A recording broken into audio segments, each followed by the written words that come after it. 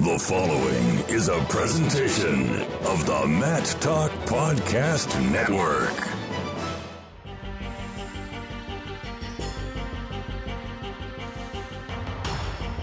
From the National Wrestling Hall of Fame, this is Legends.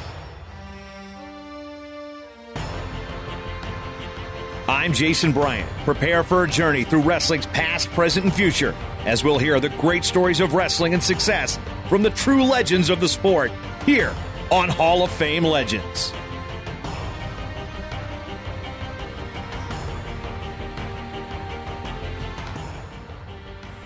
Beginning his wrestling career as a junior in high school, Dominic Pudwill Gorie always set his sights high.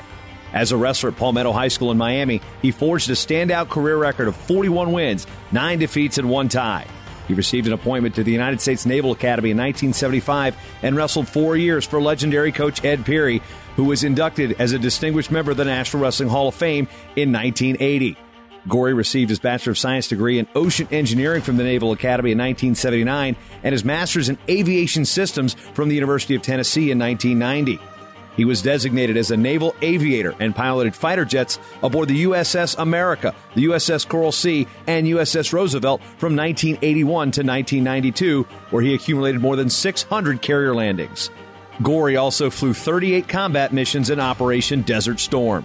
Gorie was ordered to the United States Space Command in 1992 and was selected as an astronaut candidate in 1994. He reported to the Johnson Space Center in 1985, and following a year of training and evaluation, Gorie was assigned to work safety issues at the astronaut office. He served as a spacecraft communicator and mission control for numerous space shuttle flights and was a chief of the astronaut shuttle branch.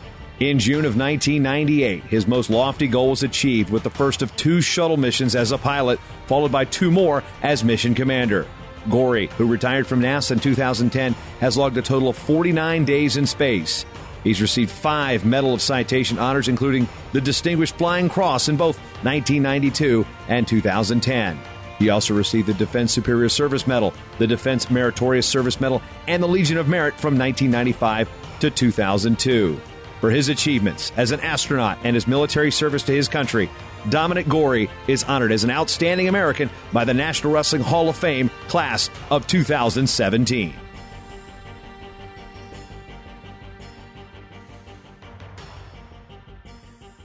And coming, I thought, and we opened it up, and they had put these astronaut biographies in there, and we started messing with it.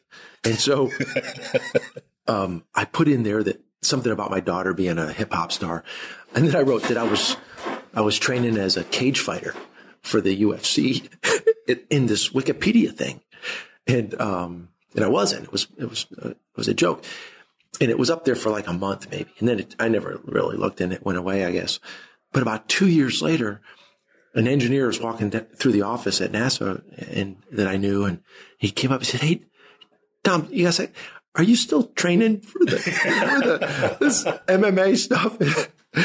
And I was just shocked that yeah, it's on the internet. It's got to be true. Somebody had seen it. Got to be true. So here with 2017 National Wrestling Hall of Fame inductee, outstanding American, Dominic "Dom" Gorie, as if you've gone by for, I guess, probably most of your adult life. And first off, what's it mean to you to be receiving this honor this year as an outstanding American by the Hall of Fame?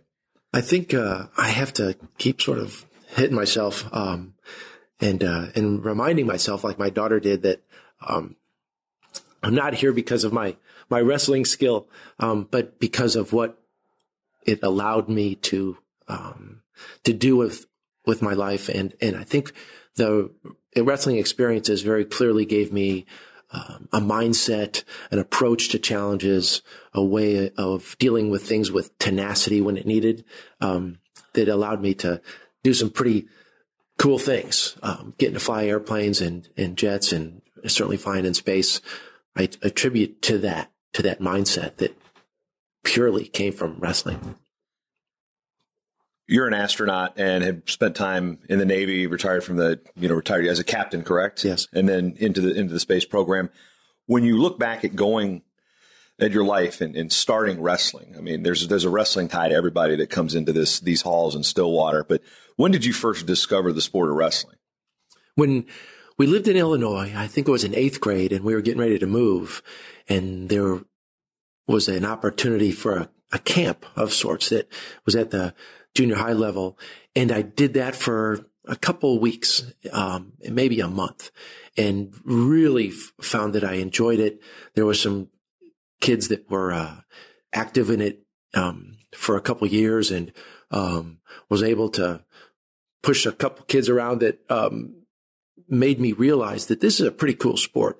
And then we subsequently moved to Miami the next year, went to a huge school system, and they had probably the best wrestling program in the state of Florida. And I was, I found myself in that wrestling room in 9th grade and meeting some great friends, a sport that clicked with me, and really enjoyed it and stayed with it through college. What do you remember about your first ever wrestling match? What I remember, it was a wrestle off in junior high, and there was a kid that was in 9th grade with a beard, and it didn't go well for me. He was just way developed, and I remember the coach saying that, if you approach this challenge with a mindset, a drive, you will one day beat that kid, because he's already developed, he's matured, and you haven't yet. And that kind of approach to what was clearly a challenge that was almost, it seemed to be insurmountable at that point, was sort of the approach that I took through the rest of my wrestling career and into the military career. When did you realize that you had become a wrestler? Well, I think when I first, at that junior high level, we all, in that young man that I was competing against, we sort of moved out into different weights. And I was on this starting team in 9th grade, I think it was. And being with those guys as you are along the edge of the mat, and looking at teams that would come and visit, and we would go travel and compete against, that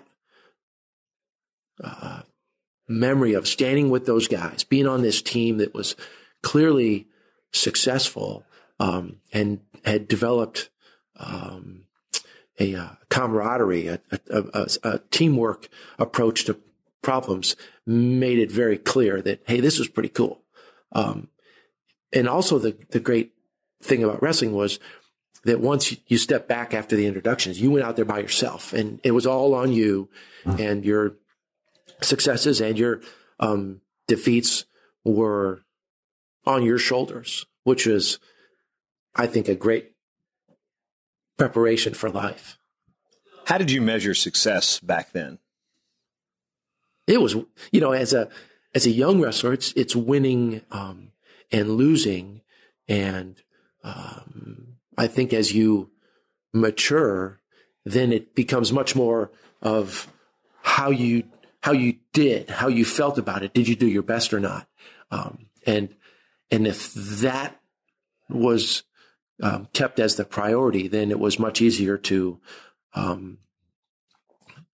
see how to get better. It was much easier to feel the rewards of the sport as I think it's truly meant to be, as sport is supposed to be. And it shouldn't all just be about winning and losing, but doing your best became sort of even at that young age, a mantra for pressing on. That was how my career in the military worked. Certainly at the Naval Academy, and doing your best. If it truly is, and there's not many people that really do that really do their best. So if you can get close to that, you're going to succeed almost all the time. A lot of these type of situations where wrestlers develop that desire for success and that doing their best comes from a coach. How instrumental in your wrestling career and then in your life was your wrestling coach through all this and building these bonds? I think, your coaches are always these pseudo father figures. In high school, our coach was extremely demanding. We had this great program that built out at the junior high. And his method was just perseverance through unbelievable rigorous practices and drills. And there wasn't a whole lot of, technical instruction. He was a football coach mainly. But a good motivator. But we were crazy motivated and went out there with this sort of you'd let this sort of inner tenacity unleash. And it was a powerful thing, just having that mental aggression that not many other teams had. When I got to the Naval Academy, then Coach Perry, multiple time national champ, superstar in his own right, had a technical approach. And the challenges for the wrestling program at the Naval Academy is way different than most other Division I programs, of course, with the time restrictions and things. But he truly was a technician, a wonderful motivator, just a great coach from just a pure wrestling background. Some of that, you lost your father at an early age. How much of that maybe played a role into drawing you into the sport of wrestling, where you have coaches who are a lot more tight-knit and it's more like a family than other sports can be? Yeah. Losing my dad early was certainly the path that allowed me to go to the Naval Academy. And my interest in flying was because he was a pilot. He was an Air Force pilot. And despite the fact that he lost his life in an airplane crash, I was still fascinated with airplanes. How did that make your mom feel? That's what I want to know right away. That's what came to mind just as I said that. I found myself often telling stories when I went home about flying and that kind of thing. And I'd look at this face that she had on, and I realized that I was scaring her. So I would often change the subject and that kind of thing. But I'm sure I'm not sure. I can't imagine after losing a spouse to have one of your children go off and do this crazy stuff and climb on a rocket and that kind of thing. So, I'm sure she was really scared, but that losing my dad and the loss of a father, I think probably places a lot more emphasis on how you view your coach. And I think coaches need to be aware of the power that they have over this spectrum of backgrounds that are it's in their room. And truly good coaches are going to realize that there are great differences between wrestlers, and how to approach them, how to motivate them, how to reach them is a skill that most managers, high-level managers, don't have. But coaches have to achieve that if they want to have success, because there's so many different ways that you reach wrestlers based on where they're coming from and what they're looking for. Now here comes the cool part. I want to know, when do you first decide that this NASA thing, this space program that was really on it was fledgling when you were coming through high school and then into college, when do you go, I want to fly in space? Because there's a distinguished military career between there that we'll get to, but I think you're an astronaut. I remember very clearly sitting in a living room and watching a moon landing and watching the guy step out and walk on the moon and thinking, holy cow, that's the coolest thing. So you'd have been about 8 or 9 around that time? Is that about right? 10 years old. Yeah. And it was a family thing. Everybody was gathered around the television. I remember it clearly. But that memory is the same as an 8-year-old watching Jordan Burroughs or Kyle Snyder, win a gold medal in wrestling now. It's so far out there that it truly is just a dream kind of thing.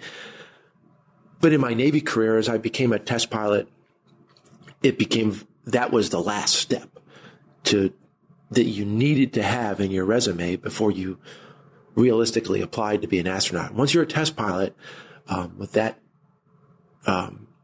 background, now you can be in the pool of astronaut selectees or, applicants. And so I did that as soon as I finished that initial test pilot training and started chasing that dream. What age are most people when they get to be an astronauts? I know there's been several wrestlers that are known to have been astronauts. Joe Allen for one of them, and Kel recently who's been making some waves in terms of the wrestling people. Age-wise, where are you at in your career when the opportunity to join NASA or become an astronaut opens the door? You have to. It's certainly not at the beginning of your career, because NASA wants to see demonstrated professionalism and demonstrated expertise and performance. So in the military, most guys are coming in their very early 30s. They've been flying for several years, have demonstrated a sustained kind of performance at a squadron or as a test pilot, and then as a space shuttle pilot, you had to be a test pilot. That comes on your second or third tour in the military. So mid 30s, enough time to mature and mostly demonstrate that you're more than just book smart, that you can put it into practice. When it comes to the opportunity to go into space, it's something that a very small percentage of this population's had the opportunity to do. And then there's also a very much larger population that's had the opportunity to serve in the United States Armed Forces. You've served several tours of duty. What was Desert Storm like? Because like you watching the moon landing, I was 10, 11 years old watching that scenario unfold on television. So completely different scenario, but I remember our family watching what was going on. Mm-hmm. What was the experience like for you? Desert Storm was like a wrestling season. I like how you just tied that into wrestling, so we can go with that. Yeah. So it wasn't just a one-day thing. There was a sustained couple months of performance that was demanded. And the approach to it was fairly similar to it. You had to be in it for the long haul. It was very nerve-wracking at the beginning when the enemy was unknown. The Iraqi Air Force in their military was touted to be the third most powerful air defense system in the world, and until we clearly saw that we were dominant in that arena, you weren't quite sure how each day was going to go. Similar to how you might approach a season of wrestling, but once you got experience, once you got confidence, once you knew that you were up to the task, then you could be more aggressive. You could sort of unleash different approaches to problems. And it became, after several weeks of flying combat missions, it became a different game than it was at the beginning. And I imagine how you would, once you would gain confidence in your ability in a sport or in wrestling, you could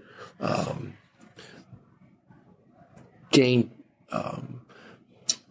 confidence. You would maybe have a different approach and relax a little bit, and then truly it became a sort of a inertia, a building of inertia and strength and power of our military, and especially from the carrier squadrons that were doing a lot of the attacks in the Northeast. It was over pretty quickly. They just couldn't compete against us. That situation, going into what amounted to a war, and this country hadn't been in a wartime situation. There had been skirmishes here and there, but what was it like for your generation of pilots going into that, knowing that there wasn't a generation right before you that had direct experience? The people that had experience were your parents typically, or the pilot's parents. How did that play with your mind as you went into that conflict? It left you with a big unknown. You didn't know how all your training was going to play out. You didn't know how the enemy was going to react, and a little more serious than a wrestling match. But when missiles are coming up, that's a very, very powerful incentive to to be at your best. But it very similar to wrestling. It was like when you saw that, when things started unfolding on a mission that you had thought about and trained about, you reacted and you came to this clarity of thought and action that didn't have a whole lot of direct comprehension. It was you were reacting and letting skills that were embedded in you take over. But yeah, very similar to wrestling in the mindset, and that you had to get into this kind of ferocity before you launched to deal with it, because it truly was, life and death kind of thing.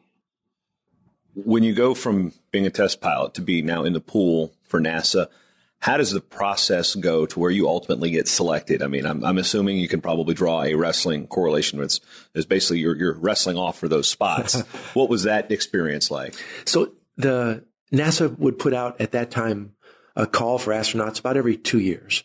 And from the military side, each service, the Air Force and the Navy and the Marines would send out a notice and messages to their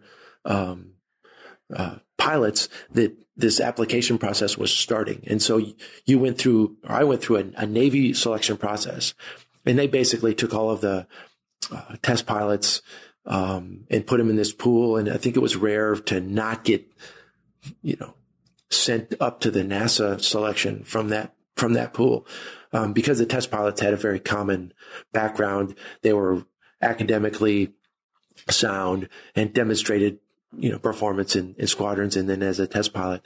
But then NASA gets a couple thousand applications from around the country, and they select a board that has maybe 15 people in it, most of them astronauts, and they start screening all of these applications. And small things might be discriminators, your grade point average in college, or maybe I'm out, or maybe experience with a certain project, but maybe something as small as like you're not 20/20 vision. Is it something as small as that? The medical part of it came into play. If you were selected for an interview, they would bring you in, and in our class's case, I think there was about 150 people brought in to interview over a few week period, and then subsequently picked a class of 23 people. So there was several folks in that big pool that were deselected because of some maybe even unknown medical condition, but they would probe every part of your body and determine if you met the requirements, because the pool is so common that they often did use fairly small discriminators. But the medical part of it pulled some folks out, but it all came down to an interview. And you sat at a table with those 15 people around you, and they asked you very, very simple questions, starting back maybe with junior high or high school. And the question would be very innocuous, open-ended. So tell me about your experience in high school. And it was very clear from the beginning, having sat on a selection board much later as an astronaut, how people answered those questions, how they viewed themselves and how they viewed people around them, and how they viewed teams. And if someone would remind the board that their SAT level or SAT score, their grade level was a certain,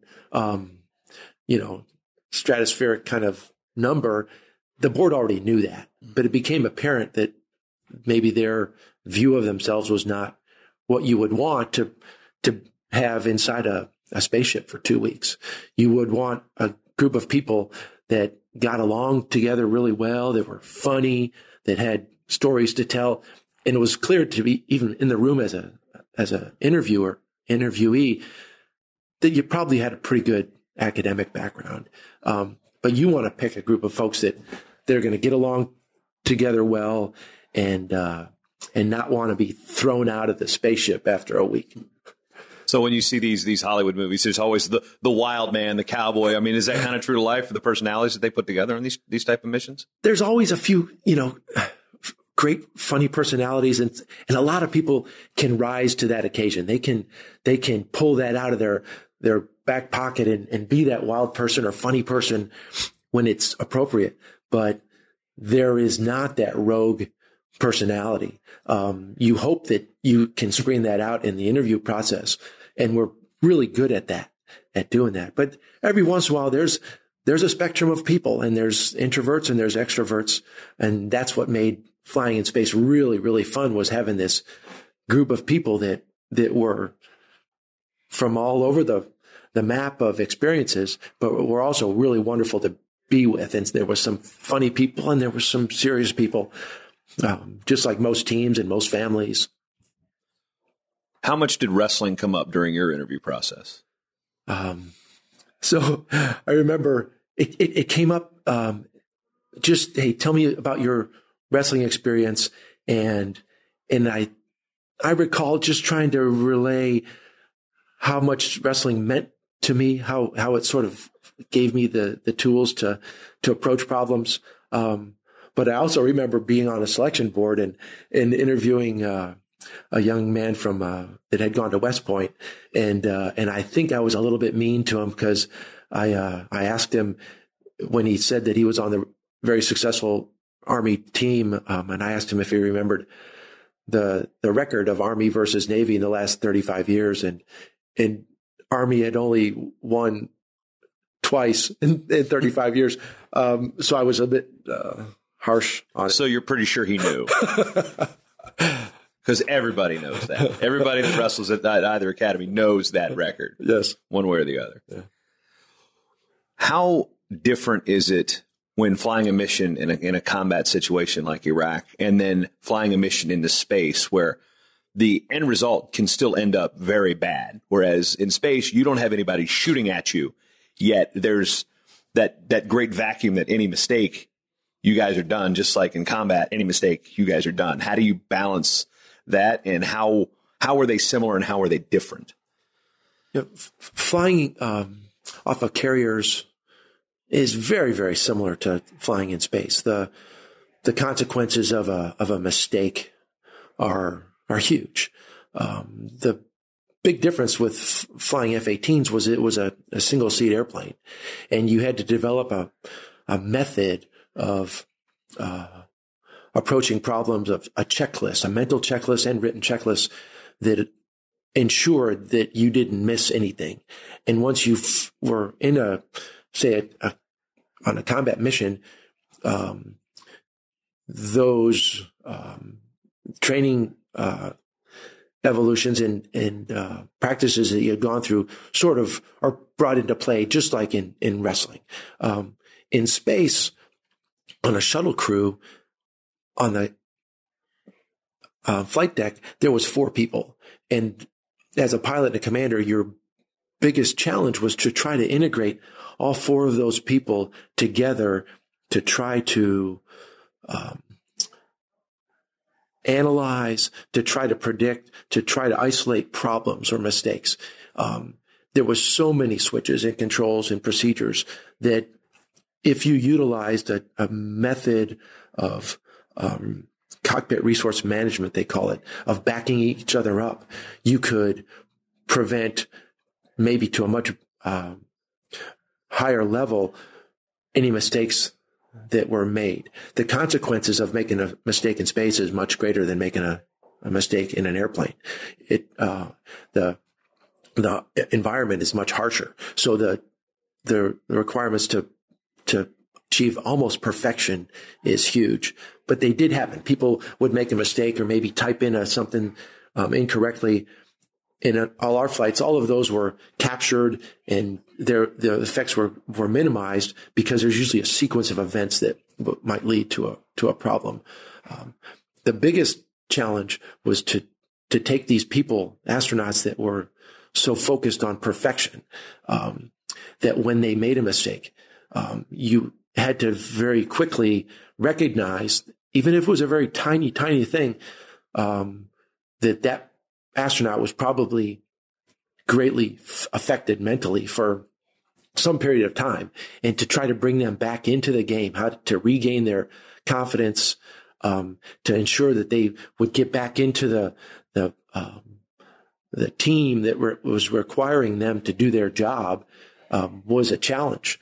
And there was methods of doing that, of recognizing it, of making light of it, or making sure that they were back consciously aware and could put it behind them. That was the challenge was overcoming a small mistake so that you could get back into the sequence and the procedures that you were in the midst of, and press on. But if you did it right, if you had a great team that was self-deprecating and didn't take themselves too serious, then it was much easier. But most astronauts are fairly rigorous in demanding of their own perfection.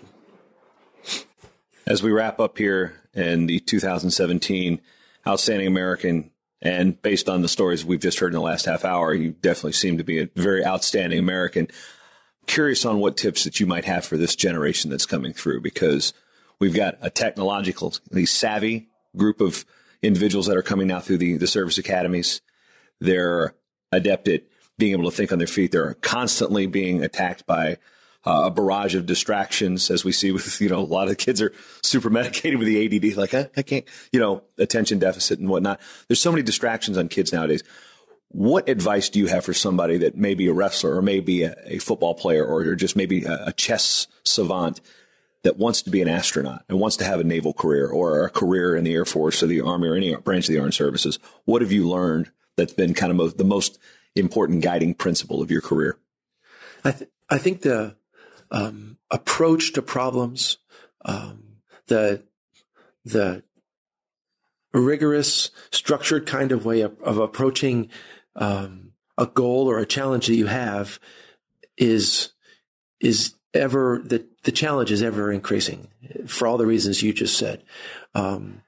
Most of our athletes have a tendency to focus solely on that and to maybe ignore the other opportunities that they've got in front of them.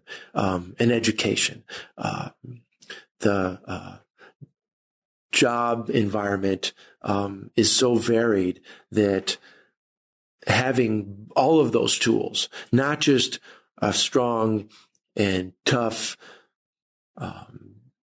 wrestler's body and strength and quickness and all those things, but having also the mental approach to challenges is going to make a huge difference in their lives. And if you can combine those two things together, both a physical part and a intellectual part, you're going to be a success no matter what. The number of people that can keep wrestling and rely only on that physical part of it is very, very small. And we all want to be that guy. We want to be the gold medal in the Olympics kind of guy. But the truth is that something is going to come in your way, and in your path that's going to make you choose something other than wrestling for almost everyone. And having that spectrum of experiences, but to use wrestling as part of your toolkit to approach problems, allows, I think, us to achieve almost anything we want. So, a young person that can be broad in their experiences and not ignore the intellectual, the academic part of growing up, and then the opportunities that they're going to have in the future are unknown, are totally going to be a surprise to them. But having a goal in mind, having something short-term and long-term goals in mind that you stay focused on, it's going to be an incredible adventure. I wish I could go back and be in junior high again and start it over, maybe do the same thing or do it something just as exciting. But the opportunities as they're unfolding in just our modern society, I think are going to be unbelievable. Getting to fly maybe outside of Earth's orbit or beyond the moon, out to Mars, or, I think that's just a small analogy to the different things that are going to be available technologically. And now the Outstanding American Award is described as recognizing individuals who have used what they learned in wrestling to launch notable careers after concluding their wrestling career. Our Outstanding American for this year is Dominic Gorie, who actually did launch his first career as a fighter pilot of carriers and then 4 times off this space shuttle. So speaking about Dom today is going to be Mike Peterson, a friend, teammate, and nominator. We're gonna let your son go first. All right. No problem. We can do that.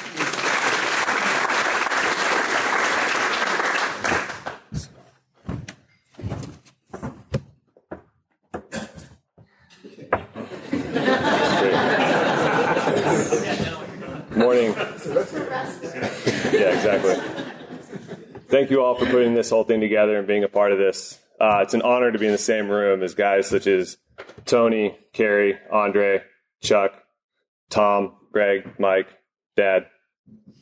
The athletic and professional achievements of each of these guys is truly staggering. But to diverge from the stat sheets, quantitative data, and resume, I'm going to provide a little insight into the heart of who my dad is and how he helped shape my life. When I was 6 years old, my dad helped coach my Little League coach pitch team, and he was the pitcher. So our Little League field was asymmetrically shaped, right field being significantly shorter than left and center. And each time I came up to bat, he would toss me these high and outside pitches that I was able to wait on so I could hit him over the right field fence. It wasn't cheating. He was just giving me a leg up. And he's given me a leg up in a litany of ways, but 3 main prevailing examples come to mind. The first, he fostered an unrelenting intrinsic drive within me by creating an environment for me to grow up in that allowed me to hunt down and pursue and achieve my goals on my own with no exterior pressure.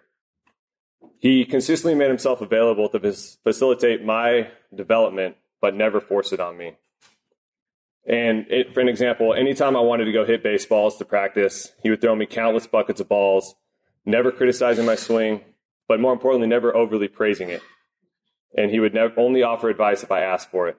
He would spend endless hours rebounding thousands of my jump shots when I was in the gym, putting up shots, never criticizing, never overly praising, and only offering advice if I wanted to, because he knew if I truly wanted to be successful, it would have to come from within me, and not from him, not from my mom, and not from any materialistic motivators. And this intrinsic drive that he established in me nurtured a competitive nature that has directly led me to where I am today. The second example is his undying faith and support in me.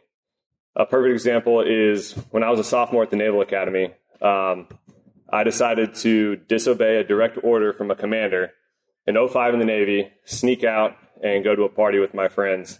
And lo and behold, spoiler alert, I got caught and received the maximum punishment that the Naval Academy had to offer. I got demoted, spent 3 months on restriction, and didn't get to go home for Thanksgiving. And in this moment, I thought my chances of becoming a SEAL were completely ruined. I never thought I was going to be able to realize my goals. But my dad never doubted me for a second. But I had more doubts. I decided that I was going to drop out of the academy, enlist, and go to Buds as an enlisted man. But when I told my dad of my new plans, he looked at me like I had something growing out of my forehead. And he said something like, if you don't get picked up, I'll eat my left foot. And in this moment, his undying faith in me, even in this detour from the road to my goal, he didn't have a doubt. And in the end, everything worked out, and he still has both his feet. So the third example is his leadership through example. And a mantra that I try to live by, fall short of fairly regularly, but try to live by nonetheless, is don't be a wussy and do the right thing. Don't be a wussy and do the right thing. If in everything that you do, you ensure that you're doing the right thing and you're not being lazy or a wimp about it, I guarantee you that you will find an incredible amount of fulfillment and success in your life. And no one embodies this more than my dad. Whether it be waking up at 5 a.m. to go climb a mountain with a 40-pound pack on in December, in January, in Colorado, whether it be building his own house with his own two hands with no help, or whether it be taking time off from what we can all consider a fairly demanding job to fly across the country in the summertime to go watch me play basketball. The leadership by example that he's given me by embodying this mantra is truly a testament to how I've cheated the system growing up. And these three examples are just three of many in the way that he shaped my life. And my life is just one of many that he's had a profound impact on. Thank you, guys.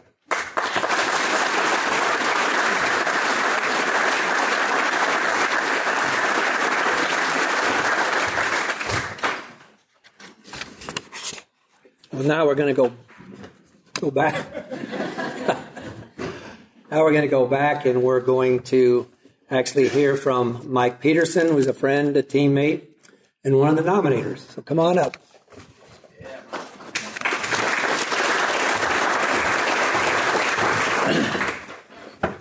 Thanks, Andrew. I can pull this thing way down. And there's Peterson's mess up the Pedersen name. I don't know what the heck it is, but we'll fix that one.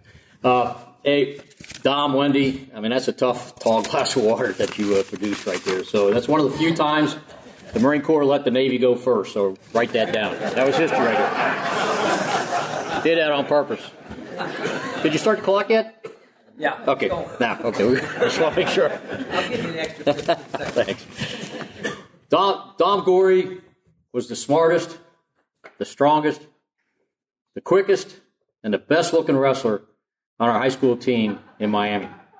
He was also in the best condition and was the most tenacious. Dom, I can't read your writing here.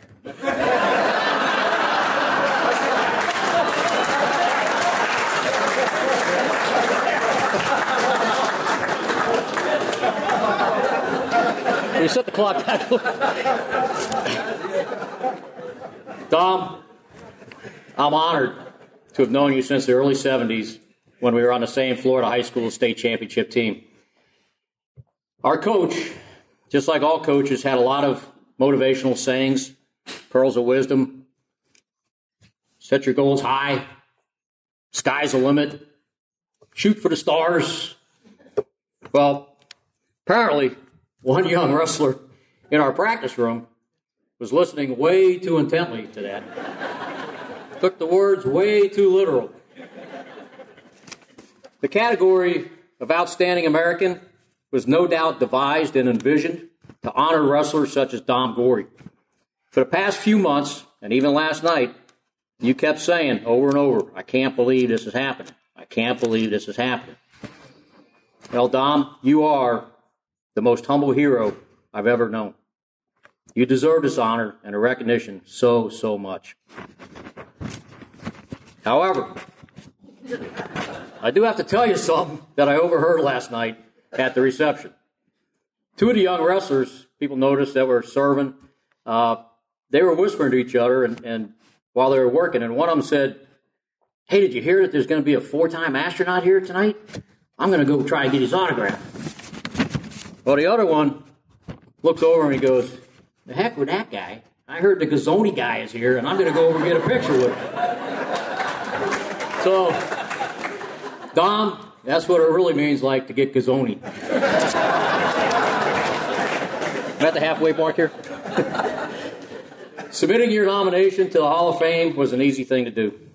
And persuading ESPN to interview you for my little brother's ESPN Pin Kings documentary, that was an easy thing to do too. And I loved watching you on there. You don't owe me a thing because my compensation was watching you when they pulled the curtain up last night and the liquid that was forming in your eyes, which you said was sweat, but I beg to differ. That was the payment, and that's what I was looking for. So that was awesome. Dom's Nassau bio and his wrestling history, you guys can Google that and you find it online. He's one of only 10 astronauts in U.S. history to have flown in space 4 or more times. What people may not fully realize, though, is that a lot of those guys that have flown multiple missions are mission specialists in the back of the shuttle. And not to belittle the mission specialists, but Dom was a pilot twice and a mission commander twice. Now, put that in perspective. I mean, he's in a rare category.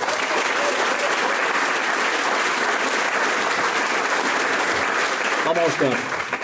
One quick story that Dom told me a while back, and it was about his first shuttle launch. He was the pilot of Discovery, his first time in space, 1998. Now, remember, Dom is the most humble. No kidding. He's the most humble guy that I know. It was a long 10-day flight. It was the final docking mission that we had with the Russian Mir space station. He's the pilot of the shuttle. When the mission was complete, Dom's flying the shuttle. He's setting up for re-entry into the Earth, setting up for the long approach to Kennedy Space Center. He's completely focused, disciplined. He's following all the checklists, just like wrestling practice, doing things over and over and over again. And now he's doing it for real. So, again, remember, he's the most humble guy I know. It's no time for early celebrating, right? It's no time to let your head start swelling up a little bit and start thinking about the crowd cheering you on as you're flying the shuttle in and landing and everybody's looking on TV and live. But Dom's human. He's a humble human, but he's human. So after he lands and he rolls to a stop, he admits that he allowed himself a few moments to kind of pat himself on the back a little bit. It's kind of unusual for Dom. And he kind of loses focus a bit. And as the other crew members start exiting the shuttle, he starts envisioning how cool it's going to be to get off the shuttle, all the people watching, and just do his little post-flight and just kind of feel pretty good about it. Well, like all good wrestlers, he also starts thinking about the what-ifs. You know, like, what if this tough wrestler on his first mission just couldn't handle the 0G for 10 days? You know, what if his legs are weak? He just, he stumbles down the stairs in front of the whole world, that's watching. He goes, God, I can't. So he starts getting a little nervous. He starts to sweat a little bit. And he's thinking, I don't know, we'll see. But all the other crew members are now off the space shuttle. Now, the mission commander sits in the front left. Again, Dom was the pilot, so he's sitting in the front right.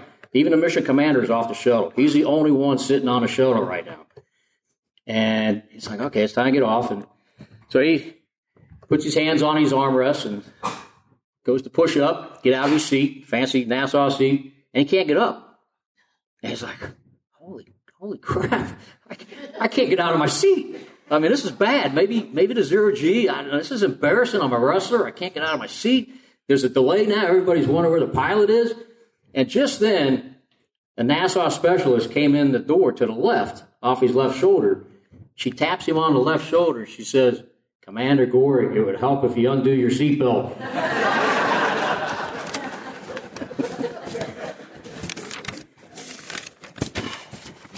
Dom, conclusion, he took everything that he learned from wrestling, applied it to his personal life and to his profession. There's no doubt about that. Dom, you are the most outstanding American that I know.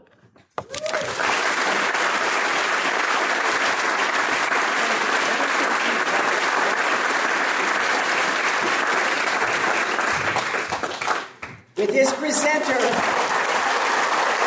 teammate in both high school and at the Naval Academy, Mike Pedersen, outstanding American recipient, Dominic Pudwill Gorie.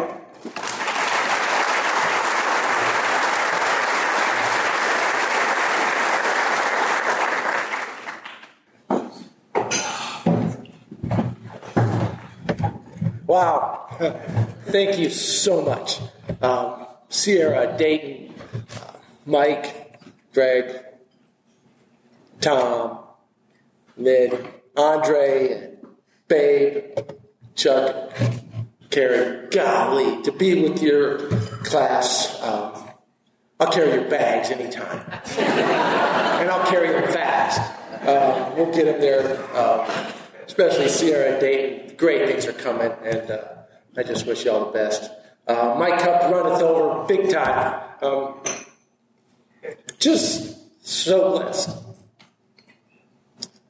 So my daughter, who's not here, just had a baby, and before she left, we left her a couple of days ago. She said, "Dad, I just remember," because I was starting to feel pretty good about myself, and she said, "Dad, you know, they're not asking you there for your wrestling skill," and I can't quite accept that yet, but if there was ever a job to inflate your ego, it's being an astronaut. And I already had the largest helmet that NASA had, and so when I told Wendy, I just found something to put on our fireplace mantle, this plaque thing, she said, "Well, only if you put your college record hanging in front of it will really let you do that." So I think it's going to be out in my workshop with my other cool wrestling and space stuff. Doc, thank you for that awesome video coming out to Salida, Colorado, and doing that with me. It was really, really fun. And to be here now is just incredible. So many people to thank. Wendy's kept me grounded for 35 years, sort of, and we're about to get to 36 years, and I couldn't certainly done this without my family. The rest of you guys can argue all you want about who gets the silver and the bronze, but I get the gold medal for the best family, clearly. And I appreciate them just being so supportive. There's not many folks that allow their spouse to go sit on a rocket and not just once, but a couple more times. And they were always just there for me. I had a great wrestling background in high school with a program in Miami. That we had great coaches, Coach Zimbler, and a great group of guys, including Mike, who just came up with me, and Mike and I were also at the Naval Academy, and he's like a campaigner. He could have got anybody elected. That Bernie guy, anybody that wanted to run for president, Mike could do that for you, because he got me here, along with Jane and Gary from Florida, the chapter. Thank you guys so much. Cheryl and Stewart, thanks for coming from so far away just to come and have dinner. This was really great. At the Naval Academy, Coach Perry's got a couple family members here, his sister and his daughter. He was a man of integrity, just a wonderful, wonderful guy, and also a father figure for the whole team. You're there away from home in a strange environment, especially like at one of the service academies, and he was just a great guy. So that was a powerful program to come from. So I know I'm missing a lot of folks to thank, but this hall and the group of people that are here, what you're doing to spread the value and the power of the sport is tremendous. I'll tell you a real quick story before I get down. And I was up in this small school in Leadville, Colorado. It's got the highest elevation golf course, highest elevation airport anywhere in the country. But it's got this little school that has asked me to come and talk to their fifth grade once in a while. And so I'm up there about 6 weeks ago, and this little girl raises her hand during question time, and she said, "So besides academics, what made the difference to become an astronaut?" And I didn't even really hesitate. I said, "Well, the sport of wrestling," and these three little boys just sort of jumped out of their seats, and they slammed each other's wrists, and they knew that they were doing something that maybe was going to make it really cool in their life, because I was telling them that this sport, wrestling, paved the way to get to go do some of these cool things. And I'm totally convinced that that's the case. The mindset, the mindset of wrestling, and you combine that with an intellectual curiosity and a rigorous analysis, and you can do anything. I'm totally convinced. And then I followed them that question up with describing. It's one of my favorite moments in space, and it's not sitting on the rocket and lifting off, but it's the rendezvous. And when you're there as the commander, and you got your hands on the controls of this thing, and you're flying 5 miles a second, and you're flying in formation with the space station, and the Earth is floating by underneath you, distracting you with every beautiful view that it has, and you're trying to maintain this tight corridor, flying closing at about 1/10 of a foot per second, and you've got a dock with the tolerances plus or minus 0.03 of a foot per second, and it's just this amazing experience.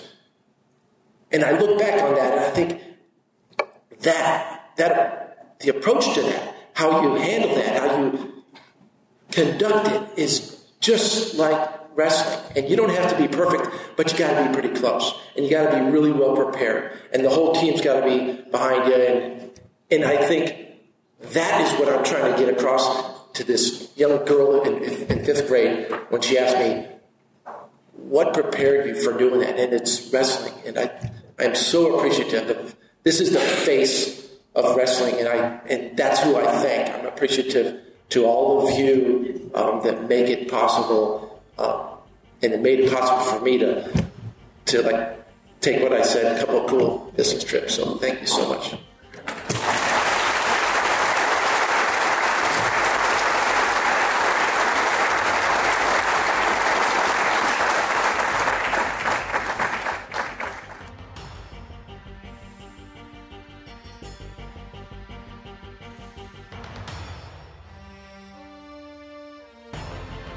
Legends is presented by the National Wrestling Hall of Fame and produced by the Matt Talk Podcast Network.